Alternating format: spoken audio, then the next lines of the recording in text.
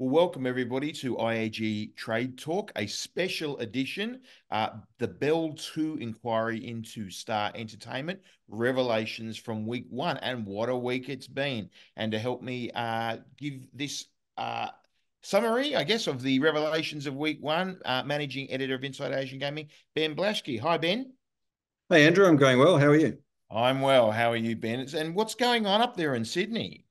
Uh, Plenty happening in Sydney, Andrew. It's been a very busy week, as many of our readers will know, and certainly you know the second Bell inquiry into Star Entertainment Group and the Star Sydney's casino license commenced on Monday.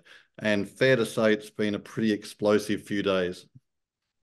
Absolutely. I mean, we were both sort of watching we can't watch every moment of it because it goes all week, but we were both watching Monday morning. I think we were sending messages to each other as they were, as Nick Weeks was giving his testimony, going, wow, wow, oh my God. I mean, he was first up Monday morning and he just got straight into it. Conde, the counsel assisting, asked him all the right questions, and boy, did he give some answers.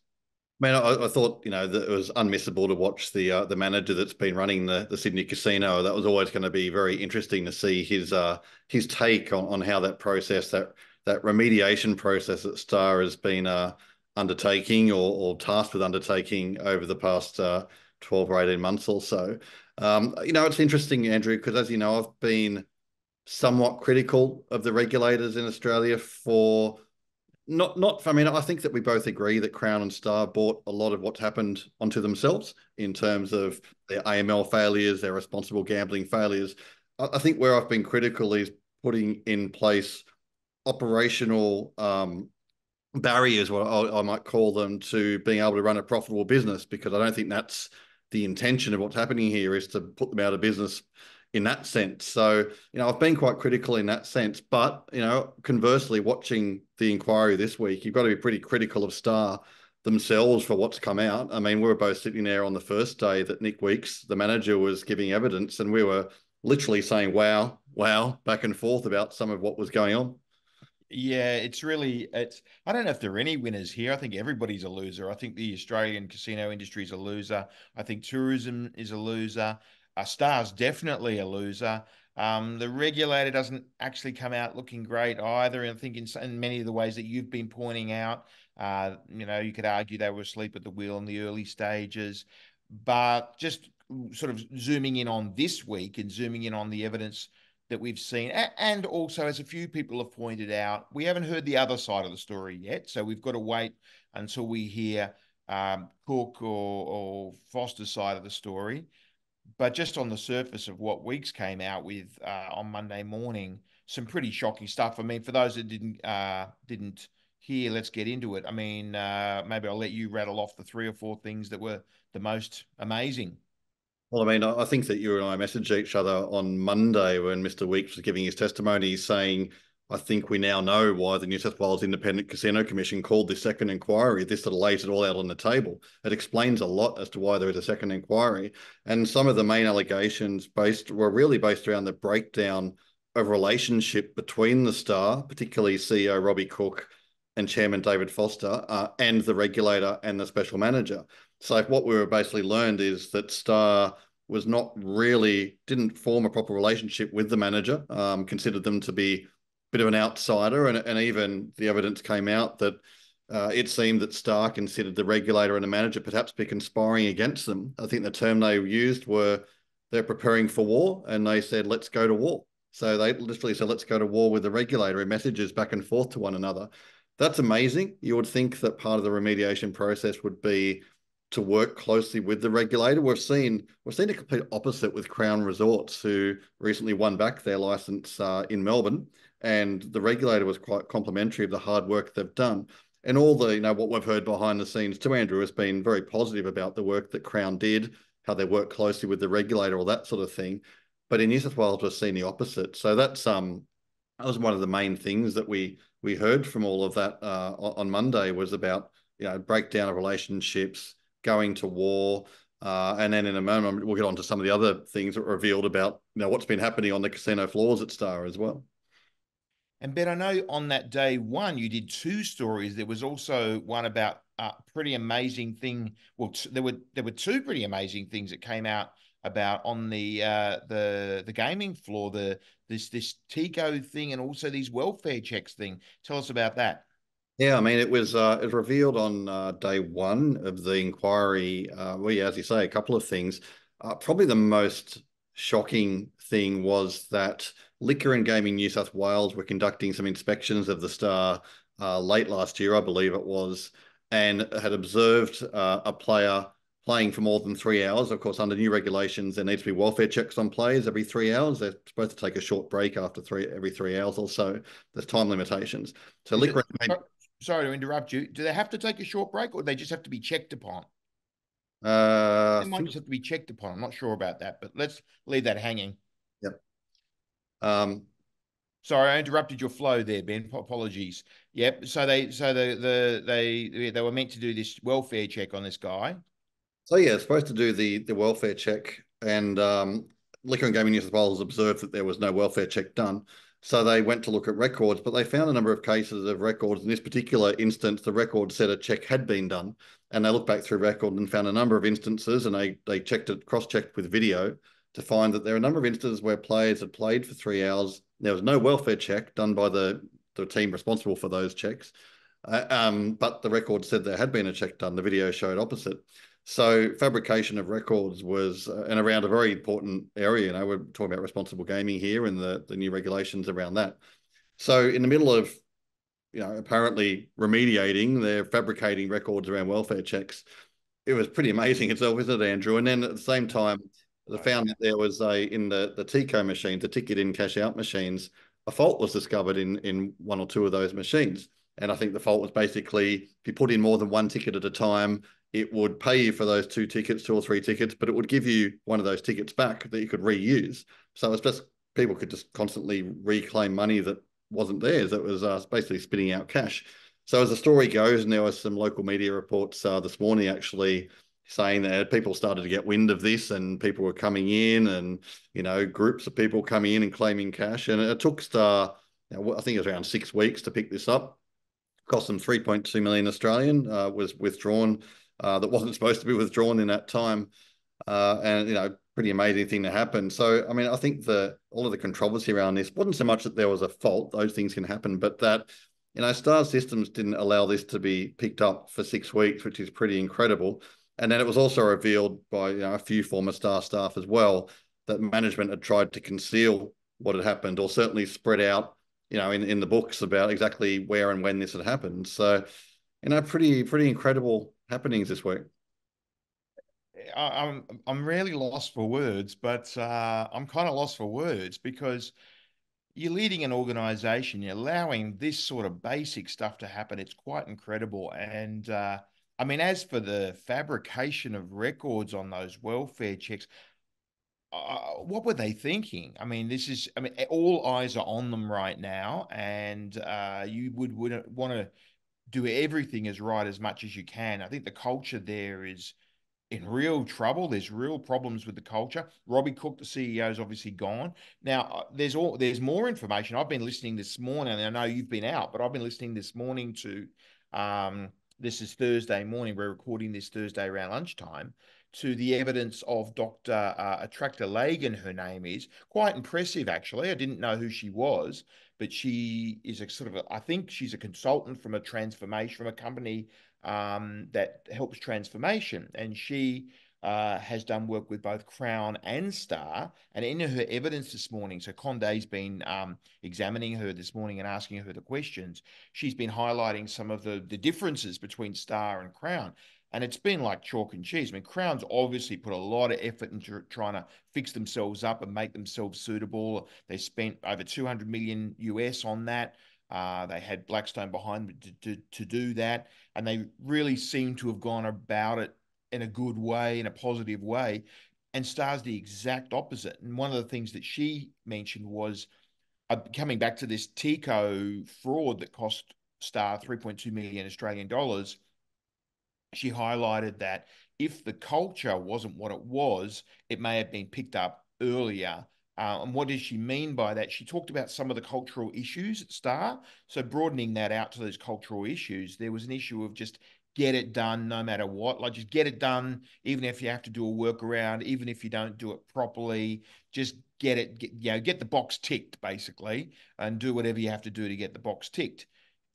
She mentioned under resourcing, that the place is very under resourced. They've lost 500 people because of the cutbacks. She said that Robbie Cook was working like crazy, but he was focusing on saving the business through those capital raises that you wrote about, I think earlier this year or late last year, was it, Ben? Last year, a number of Last couple. year, was it? And they got a few $100 million there from capital raises, or maybe even close to a billion, right? Over 500 million in total, I think, was it? I can't recall the exact amount, Andrew. Yeah, but it was hundreds of millions anyway, and they needed that money. And she mentioned that that probably saved the business, but at the expense of cultural change. She described a culture of fear within the organization. She also described an us and them mentality. She talked a lot about us and them. So instead of taking Nick Weeks, the special manager, well, I think he's special manager in Queensland. I think he's just manager in New South Wales, isn't he? Technically, but instead of taking him on as a resource in a way, as an asset, which is exactly what you would do, you'd go and see him and say, right, you're here now. Help us with this change and work together with him because he kind of represents the regulator side of things, and the regulator is the one that's going to be making the decision on whether you're okay or not ultimately. So you want to work with this guy. They treated him almost as an enemy. They treated him as the them, as the us, this us and them culture emerged, not giving records, being very closed, not communicating. Not even, I mean, we've commented that Star hasn't communicated externally. They weren't even communicating internally. They weren't even telling, even we had the former CFO, Ms. Katsububa, yesterday saying that she wasn't even told of things. And she's the CFO, which is like the next most senior executive after the CEO. And she wasn't even getting things. So, it's really quite shocking to see what's been going on there. And we do have to say, well, let's wait and see the other side of the story, which I might come out in evidence next week. I guess. Are they calling Robbie Cook and David Foster? I presume they are. Yeah, they absolutely will. They haven't actually announced. They only announced this week's, first of all, who would be appearing this week. And actually, from what I can tell, it's been running a little bit over time. I feel like this inquiry might run a little longer than originally planned. There's been a number of witnesses running for multiple days. I believe Robbie Cook and David Foster are pegged to appear. Might be a couple of weeks before they do. And as you say, Andrew, we definitely have to hear their side of the story. I mean, we're just hearing certain things. But I think the common theme, as you mentioned, is the lack of communication throughout the organisation. Now, even Ms. Katsububa mentioned Mr. Cook was reluctant to tell the board about the true financial state of the company and true, concerns around that. I mean, you would think that particularly in the current environment, that there's, full transparency should be running throughout the organisation. This would be critical, I would think, to cultural transformation and all of these things.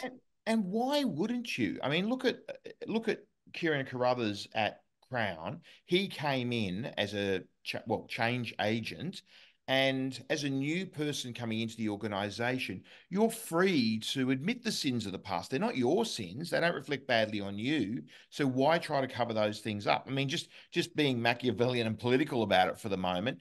Get it all out. Get it all out, all the bad stuff out, because it wasn't you. No one's going to blame you. And in fact, they're going to praise you for being so open and transparent. I mean, you don't want to trash the reputation of the company too much, but you also want to admit the sins of the past and transform the organization to a new organization with a new culture. Why wouldn't he do that, Robbie Cook? I don't understand. Why wouldn't he come out and get all your dirty linen out now while you can? It's staggering to me. And here they are, they've got no CEO again. Hmm.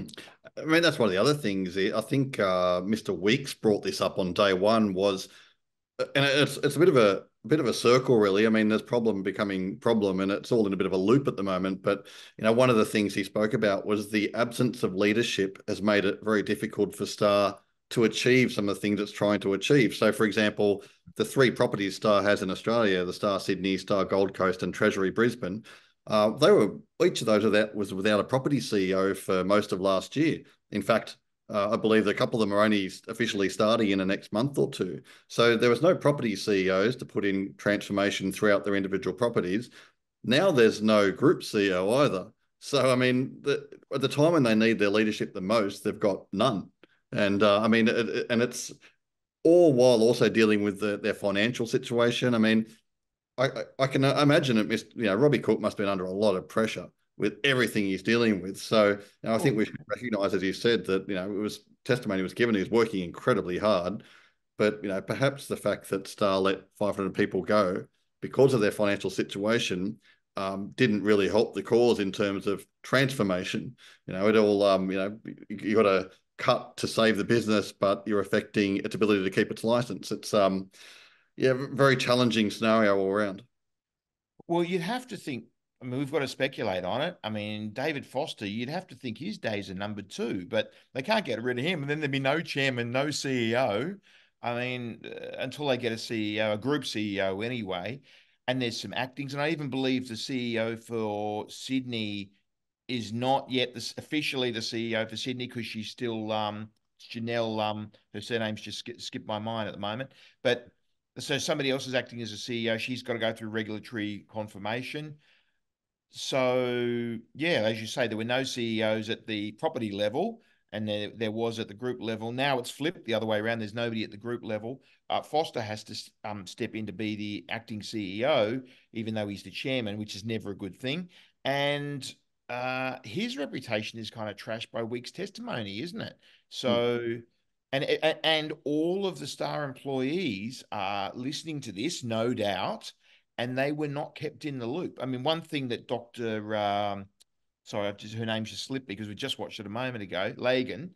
One thing Dr. Lagan said was all the staff, the line staff, the middle managers were working incredibly hard and had their hearts in the right places and were trying to do, she said, people generally try to do their job as best as they can to their ability. That's the default position.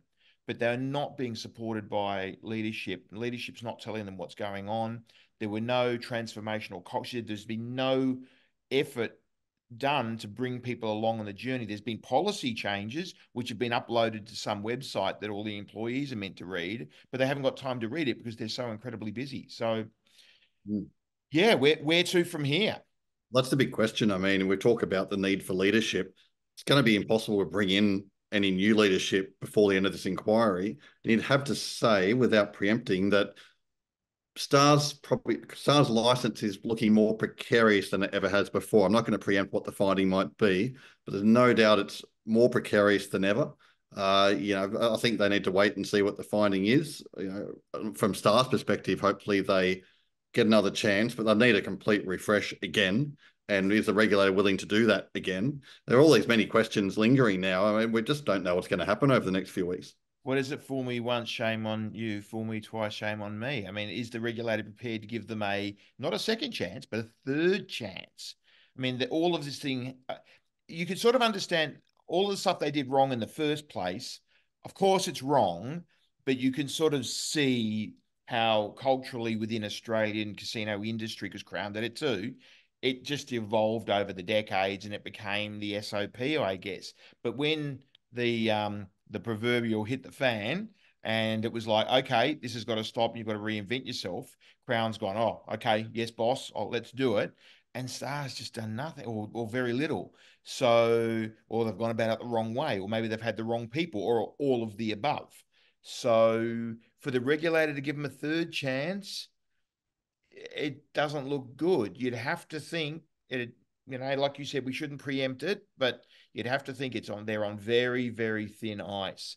And who on God's green earth is going to want that job, CEO of Sydney? I mean, I was talking to a few other people about it recently in the last 24 hours.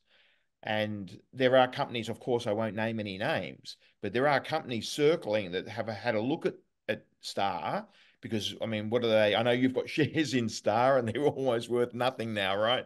So I'm sorry to gloat, sorry to gloat, but Well, hopefully, I thought when yeah, I bought them, so that's fine. yeah, hopefully we can't sell them now. There's no point. May as well just pray. But what are they down to? I think they're down to. I mean, the market cap's under $1 billion now, and I think it was like 3 or 4 or something at one stage. Oh no, even five. I think it was five, and it was down to 1.5. Are they under $1 billion? Because their shares are plummeting now as well, right? Well, I know that their shares were at one stage in their heyday more than $5, and now they're in the low cents. So we're not we're not looking good.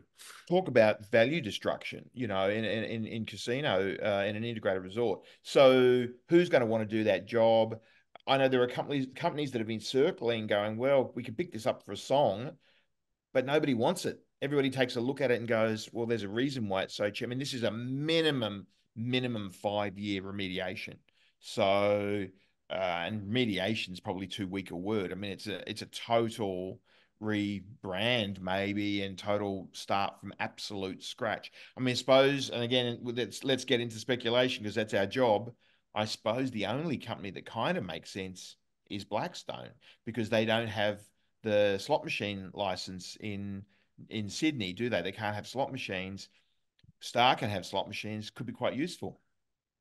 Yeah, I that's very interesting about what might happen. In the worst case scenario for Star, where they lose their license, or if there's a judgment that we've talked about, they might break up the assets. Or there's many ways this could play out. But if you're going to bring any other operator, or you're going to even Blackstone come in and take over like they did with Crown and bring in an operational team, the question is, I mean, this is where I was critical a little bit of the regulator and the operational conditions they've put in. Would anybody come in and look at those conditions, look at the losses that Star is making, and say, yeah, that's a business we want to buy? So that's another question. And then we start to look at what if there was no Star or whatever, anybody took it over, and that's a scenario you don't want either. I mean, there's nothing positive looking ahead at this stage from what No, I can there's see. there's no good outcome. I mean, the only thing I would say is a synergy. I mean, I'd describe Blackstone as a synergistic buyer only because they have their own problems in Sydney with Crown Sydney, which again is not fit for purpose, really. I mean, it's beautiful property and everything, and you and I have gone and had a beer there. It's a lovely place to go, but it was built for a market that no longer exists. And so there's got to be a conversation. And Kieran Carruthers said this, didn't he, at the Regulating the Game conference when he spoke? You and I were both there. He said, once we get our license back, maybe we'll be in a position to have a talk to the New South Wales government. Now, I think what he was talking about was the financial viability of Crown Sydney. But now, with the situation that Star's in, maybe there's another factor to that conversation.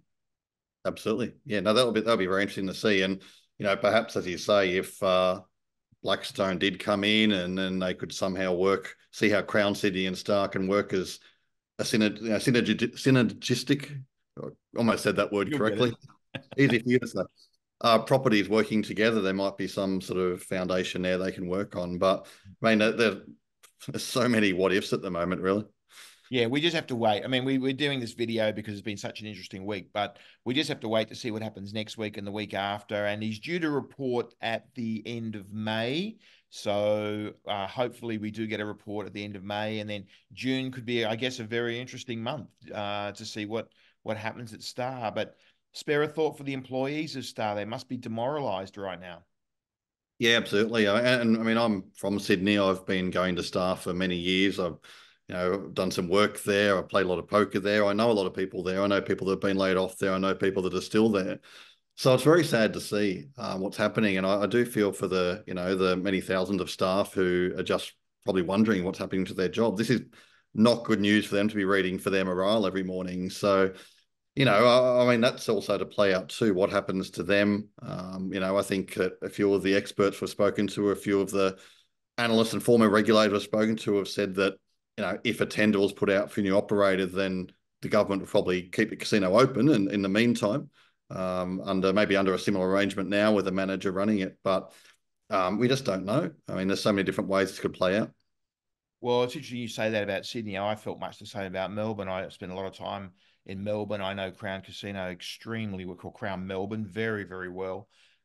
Lived across the road from it for many years, literally under a minute walk to the Mahogany Room, and felt much the same. And in a kind of ironic way, was rather proud to see them get their license back. I think it was good what they did. It was quite impressive how they brought themselves back. Still got long way to go, but at least they're to the starter's gun now.